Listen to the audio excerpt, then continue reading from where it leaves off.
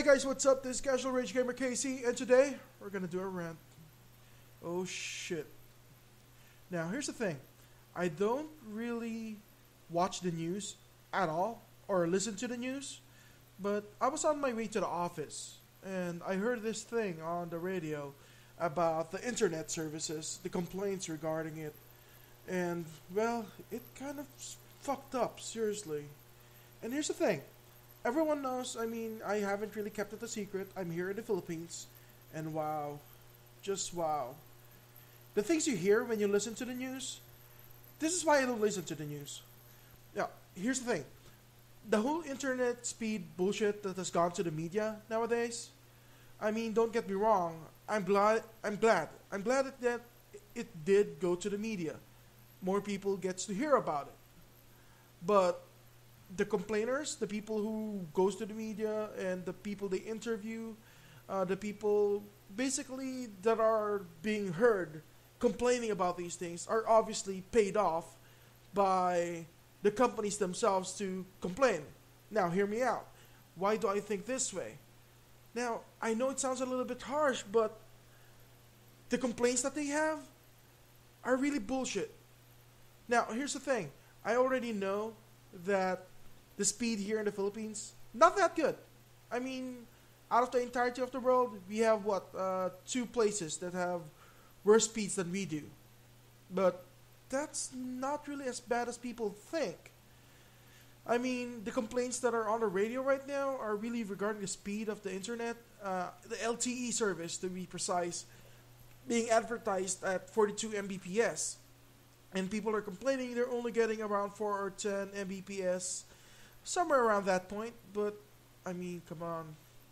Before we even complain regarding this, regarding the whole speed bullshit, don't you think maybe we should worry more about the caps? We're paying for unlimited internet that is not unlimited. So if you're going to complain about the speed, fuck you. Cry me a river, build a fucking bridge, and get the fuck over it. There's nothing really wrong with the speed that cannot be improved by first fixing that stupid cap. Because the thing is, with that cap, it doesn't matter how fast your internet is, it still won't matter because you cannot download anything with that fucking cap if you're already paying for unlimited internet. Oh shit. I know it's not as fast as other countries, but don't you think before we tackle that, maybe, just maybe, we should tackle the fact that your unlimited data service is capped? Let's go with the definitions first. Here's the thing. Quick Google search right now. Unlimited. An adjective? What it means? Not limited or restricted in terms of numbers, quantity, or extent. Now let's go with Webster's Dictionary. Unlimited, without any limits or restrictions, not limited in number or amount, lacking any control, boundless, infinite, not bounded by exceptions. These are all definitions of the word unlimited. Now, data caps say that we are not supposed to use more than a certain number of gigabytes per day, and in some cases even per month. Otherwise, you get throttled. Now, the speeds that you get throttled to are bullshit to begin with. But let's go with the definition again of unlimited. Not limited. It means the data cap is bullshit to begin with. But then the excuse that they make is they're saying they're not limiting you. They're just making your speed slower. You're still getting unlimited data service. That is fucking bullshit. That is called a restriction. Second part of the definition is not limited or not restricted. Saying you have to stay within the cap or we will throttle you is a restriction. That's not unlimited at all. To top it all off, they lie to our faces. Now, here's the thing. A lot of people will believe it. Really, seriously, a lot of people will believe it because they do not really know how technology works. They lie to our faces about how the internet works. They lie to our faces about how data works. They're saying something that is not even true. They're saying that bandwidth is a limited resource. It's not at all. Spectrum is. There's a difference between the two. Now, here's actually how it really works. When you have data and you're using a lot of it, if you're alone, yes, you're getting the entire speed. That's fine. If, let's say, you have a 1 gigabyte limit of speed for the entirety of, let's say, 10 people, you have 1 gigabyte, you're getting the entire 1 gigabyte. But if people who don't use it as much starts using it, if there's 2 people, each one will get 0.5 gigabytes.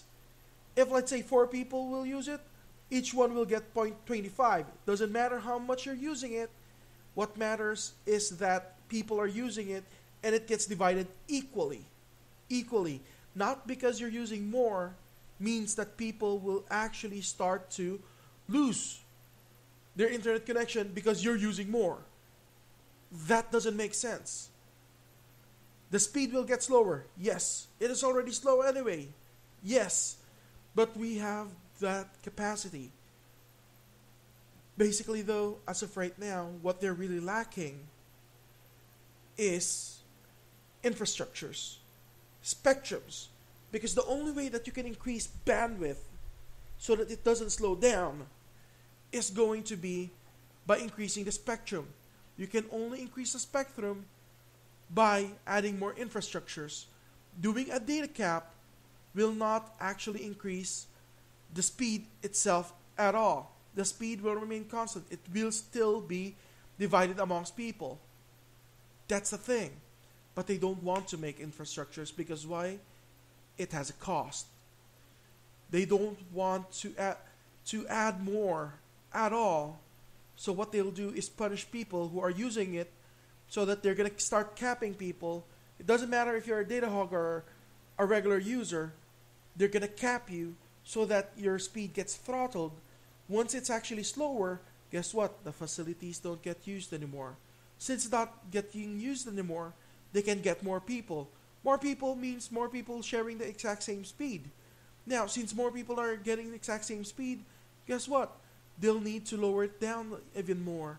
Lower it down more, so that they don't need to add more infrastructures, or if they do add more, it can be as minimal as possible, but get so much more people in there. Basically, it's the same thing as a canal. With water going through, they're telling us to get the water through there. But even though they're doing that, they're saying, nope, too much water is coming in. So instead of adding more pipes through the canal so that more water can go through, they add more water and then they complain saying that there's too much water. And there's flooding. That's not the fault of the water. That is the fault of the people not putting in more pipes. Same thing with the internet. It's the pretty fucking same thing. I got no idea how they think they're getting away with this. Well, of course they will. It's a big company. It's Globe. It's Smart. It's pretty much every company in the entire world. Every company in the entire world that provides internet or data. They're all doing the exact same thing.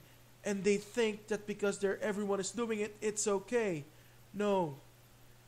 Everyone doing it doesn't make it okay. If people starts jumping off the platform and into a train tracks, that doesn't make it okay either. Same thing with this. People doing it, other people doing it, is not an excuse. And you know what? What's worse? The reason why this is happening, 2 things. Because they have their hands in the government's pants, and at the same time, since the government is protecting them, there's also less competition. No competitions at all. What do we have here? I don't know about other countries, so I'm not even going to talk about that, but let's just go here with the Philippines. We have Globe, we got Smart, we got Sun, we got PLDT, we have Sky, we have Buy and Tell. I'm just going by Metro Manila because that's the one with the most choices, quote-unquote choices, I mean, out of all of them. But let's investigate this a little bit. Okay, Sky, it's its own entity, that's fine. Nothing to worry about there. Globe, yep, that's fine. It's its own entity, so that's fine. PLDT, that's even a part of the government or something, I got no idea, but it's its own entity basically. So, wow, we have 3 choices now. Let's see about the other 3 that we have. Smart. That's owned by PLDT, so that's not really a choice. It's just going with another brand, but it's the same thing. Let's see. Buy and Tell. Oh, wait. Buy and Tell is now being purchased by Globe. So it's now a part of Globe. Gah. So that's not a choice whatsoever. Which brings us to the last one. I even forgot exactly what was the last one. Let's see. Sun. Yup, Sun. The crappiest of all. They only have 4G. No, they have mobile internet. I'm not sure if it's 4G or not. We had experiences about it. Gets disconnected pretty much every damn time. Not the point though, because to be perfectly honest, Sun, whether they want to advertise it or not, is actually affiliated with PLDT as well, so not really a choice. So guess what? We have Sky, we have Globe, we have Smart. No, sorry. We have Sky, we have Globe, and we have PLDT. Those are the 3 choices that we have. Nothing else. And this lack of competition, PLDT even being owned by the, well, mostly owned by the government. Sky, which has terrible service from what I've been able to see. Friends and people around my area pretty much are all complaining about it. And when I went online, apparently it's not an isolated case. And Globe, well, Globe is already in the process of, quote-unquote, working with the NTC to fix their fair use policy. Oh, by the way, fair use policy is not fair. I mean, it's not even fair. The entire premise behind it doesn't even make sense at all. But whatever. Let's see. Crap. I'm getting too riled up now. I really should stop before I start busting something, breaking stuff. You know what? Let's quit it for here for now. I'm seriously hoping this changes. I'm really waiting. I mean, even the things that they're talking about on the NTC side of it doesn't really even make sense. All they're saying is, you have a 1-week limit to talk to us. To talk to you. And then what? By the way, that 1 week limit ended about February 14. Well, February 13, sorry. So now they're quote unquote talking to them. And I sincerely detect a complete lack of anything happening at all. I've actually been looking through even online to see if there's any news whatsoever about what's going on. Basically, the agreement so far, anyway, that I have seen is that they agree that it's okay to throttle people. Yep, that's to be expected. Like I said, they have their hands in the government's pockets. So, not really surprised there. And the worst part is, they're getting away with it. They're pretty much getting away with it. There's really no 2 ways to go about it. They just are getting away with it. I don't know how to fix it. I really have no idea, because the way in order to fix it is basically for people to make sure they're heard, but in order to have that happen, Which, by the way, people are already complaining about it, and people are getting heard about it. But the problem is, in order to have any implementations on it, the government will need to actually do something. Problem is, government is not doing anything, so yeah. Shit. I don't know how to solve it because the people that are supposed to be solving it are not doing anything at all. Yeah, I'm gonna need to calm down. Let's just be done with it for now. For now, though, like, favorite, subscribe, follow me on Facebook, Twitter, subscribe to my channel, and I'll catch you around on the next video.